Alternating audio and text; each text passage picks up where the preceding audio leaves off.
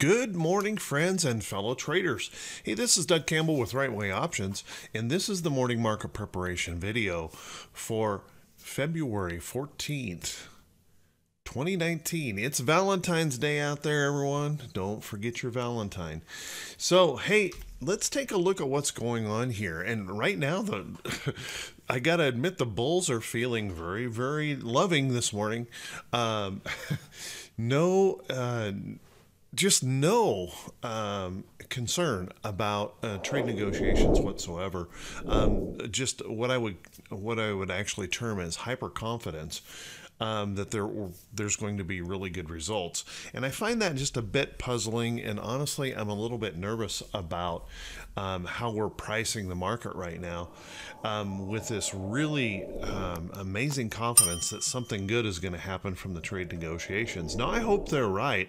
As a matter of fact, if they are not right, this could stumble in a very big way. The market is pricing things very, very high in anticipation of good results. And yet, reportedly, the president is considering extending the deadline for 60 days, which would suggest to me, as he's being briefed on the negotiations, that it's going to take much longer to come to some kind of a deal. So kind of interesting to me that we're showing so much bullishness ahead of that. Now, those negotiations are expected to run all the way through Friday, so we may not hear anything until, well, maybe later tomorrow, or even into the weekend, how the progress on those negotiations went. So interesting, but right now the market is showing extreme bullishness, looking at a gap up of more than 100 points, or right at 100 points this morning, gapping up and recovering. We had a little bit of sell-off yesterday after that bullishness yesterday.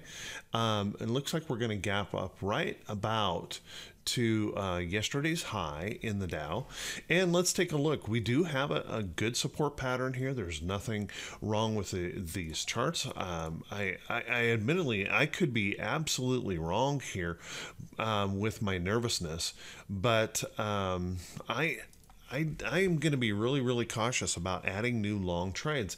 I think we're kind of becoming priced to perfection here, and any kind of stumble, something in the news, could really switch this market very quickly. And of course, that could happen in an overnight session where you don't have any control of it. So be really, really careful about not getting overextended or buying heavily so late into the rally. Let's take a look right here. You can see we had a nice hold of the support, bulls picking up right off of there. That all looks well and good, breaking that downtrend. That's exactly what we want to see. And now we have to worry about these resistance levels up here as we start continue to push up toward those. Looking at our moving averages, we're above that 200-day moving average. So once again, it's the price action that could run us into some resistance as we move up. Another thing is, apparently U.S. markets have absolutely no concern whatsoever about global slowdown in play. Kind of interesting. Let's take a look at the SPY. SPY also rallying up nicely, holding on to its downtrend. Everything looking really, really good here. And as you can see, gapping up this morning, about to very, very close to where we opened yesterday, popping up to that upper level. And you can see that next resistance level that I've marked right in here. That's going to be the place we're going to have to watch carefully, a triple top up there.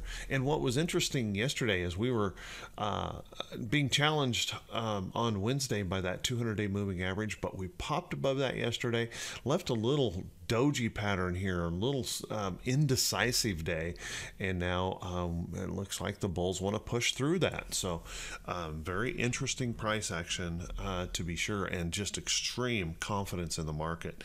Let's take a look at the Qs. Q's not so happy about things yesterday, but now this morning Q's are looking at gapping up and recovering some of that yesterday.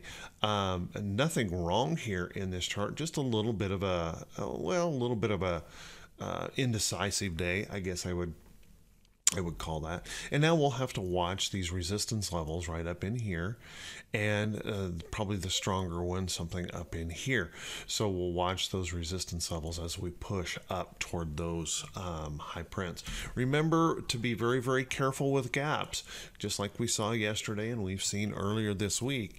We can gap up and then see buyers not support that gap. No buying coming in, then we start seeing some selling. So watch that gap up this morning and be careful not to chase it. Let's take a look at IWM. IWM also holding up really, really well yesterday and just really not giving up anything at all. And IWM showing probably the best bullish pattern of all the indexes right now, but we are moving up here toward this resistance, and we'll have to watch that pretty closely because that is between here and here, fairly significant level of price resistance that we'll want to pay attention to. And if we look at the moving averages, we're moving up toward that 200-day, just kind of that natural resistance area in the market.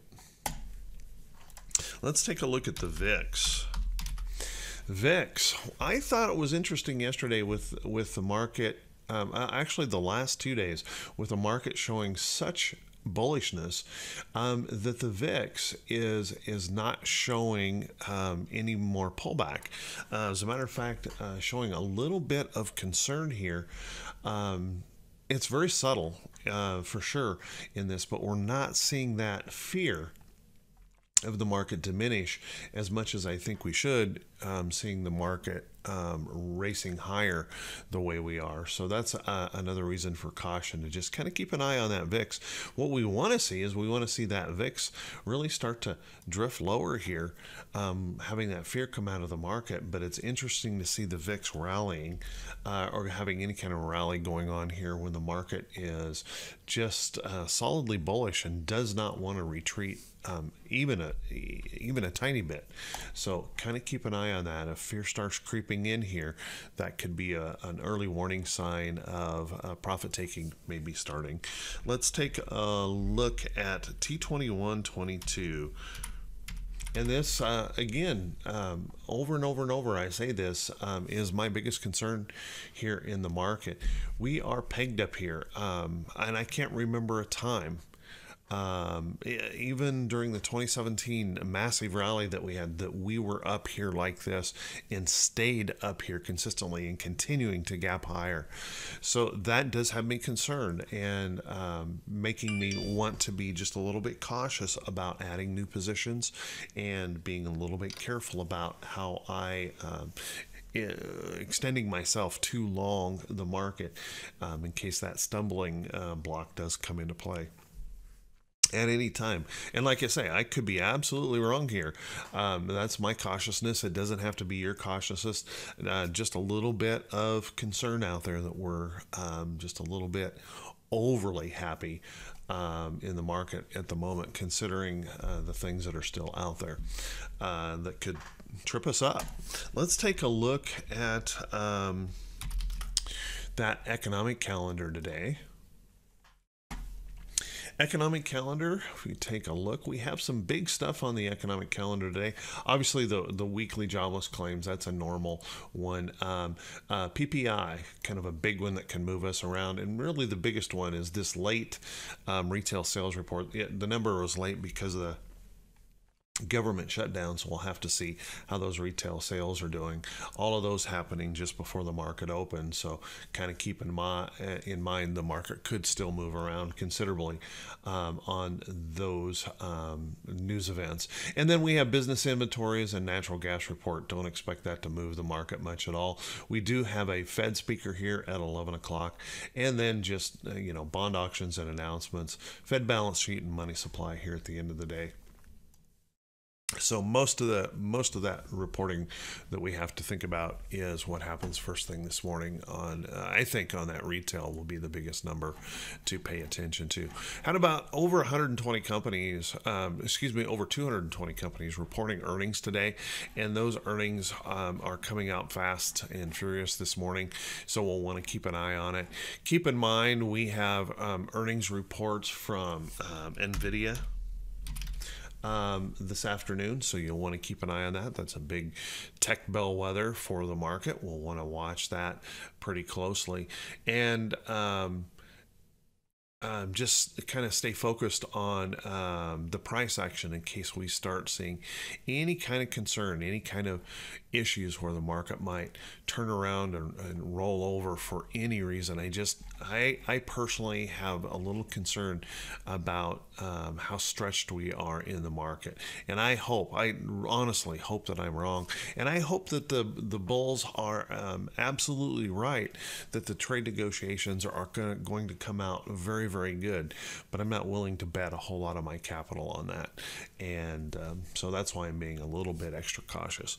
Let's take a quick look here at a couple of stocks that might be of interest to you, that are moving around pretty well. And by the way, if this is the first time you've seen these videos, please do me a favor. Click that subscribe button on YouTube, follow me button on Facebook, click those thumbs up buttons, and leave a comment. Those help me out so much, guys. And I gotta tell you, I'm so humbled by the kind comments and things that you folks are putting out there. Oh, of course, there's always some folks out there wanting to cause trouble and that kind of thing, but the vast majority of folks out there are doing saying such nice complimentary things. I also want to say congratulations to members of Right Way Options Hit Run Candlesticks.